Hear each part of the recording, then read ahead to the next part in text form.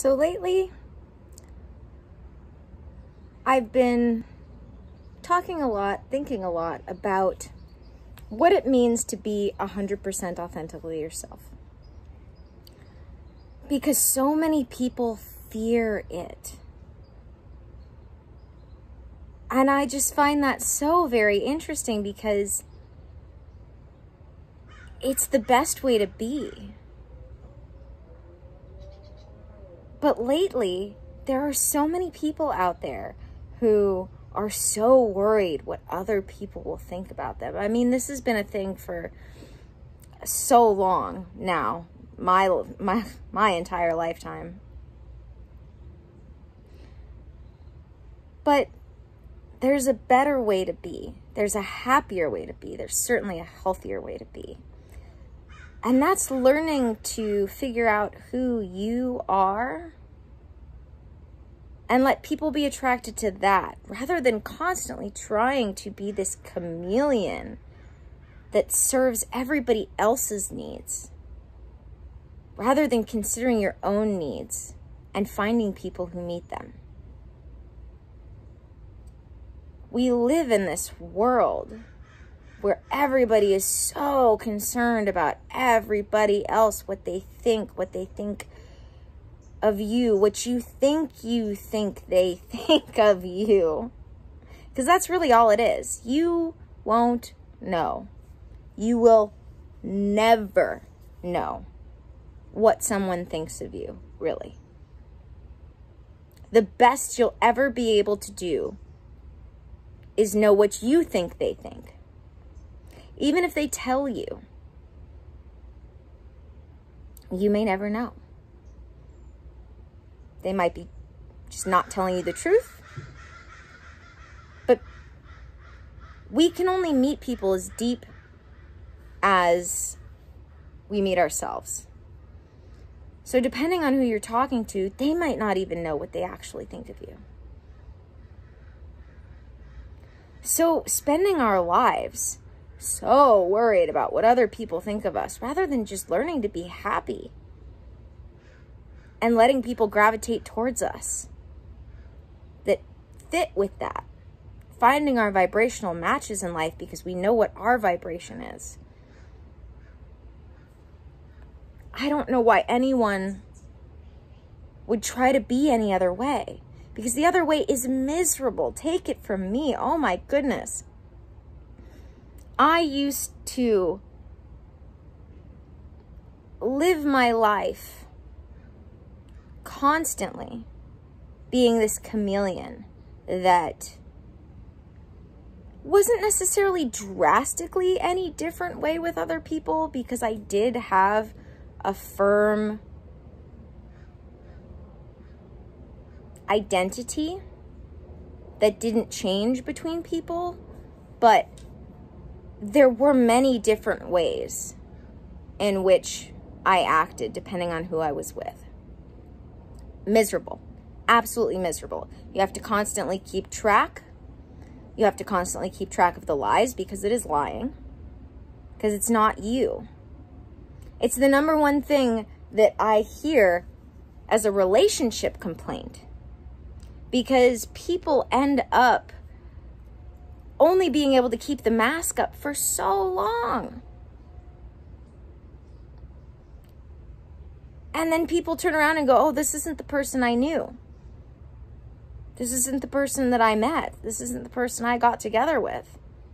No, actually it is. They're just no longer faking it around you anymore.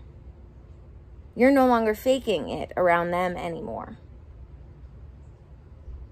So now you're not compatible, and you might both be doing it. And you're probably both horribly wrong for each other. So rather than taking the time to figure out what everyone else might want you to be, because like I said, the only thing you can do is be how you think they think. You will never figure out what they want you to be. And trust me, they're never, if they don't like you for who you are, they're not going to like you for who you think they want you to be. Ask yourself, why do I think that people would dislike me if they knew the truth? Why do I think that people would dislike me if they knew the truth? Because honestly, even back when I was being different around different people, the people who loved me the most were the ones who knew me for 100% of authentically who I was. That's not a coincidence. That was kind of how I figured it out, was the people who loved me the most were the ones who knew me the best.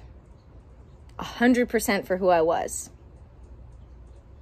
Because they understood how the things that might bother me, the things that might bother other people about me, they understood how those made up good parts about me. So they loved me for 100% of who I was because they saw how it all fit together. So they loved me for the things that were a little annoying, and they loved me for the things that were amazing because they saw how it all fit together. Everybody is capable of having this in their life because everybody is capable of being themselves. And you will attract what you are.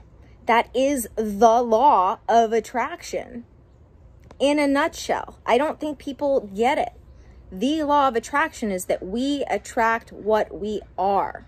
So if we're running around faking it, we're going to run around meeting and attracting people who fake it. So you're going to be constantly filled with a life of lies and masks.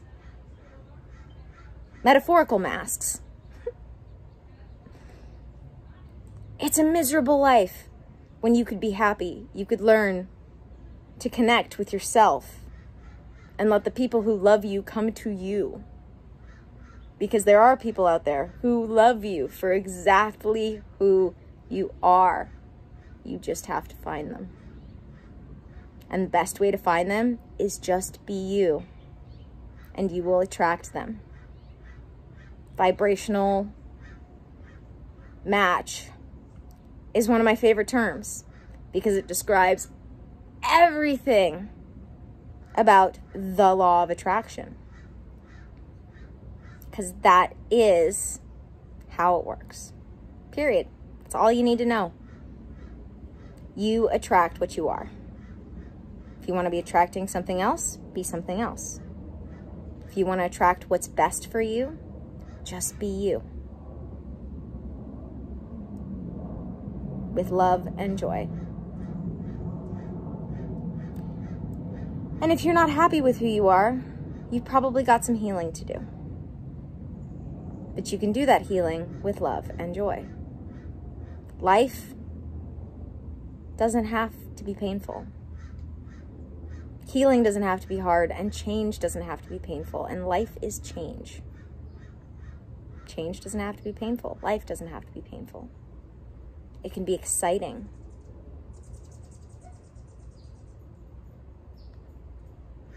In the best ways.